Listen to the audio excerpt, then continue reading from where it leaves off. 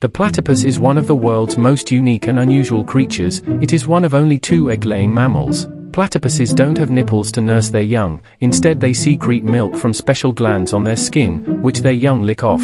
They have a distinctive appearance, with a flat, beaver-like tail, webbed feet, and a bill that resembles that of a duck. They are excellent swimmers and can stay underwater for up to 5 minutes at a time.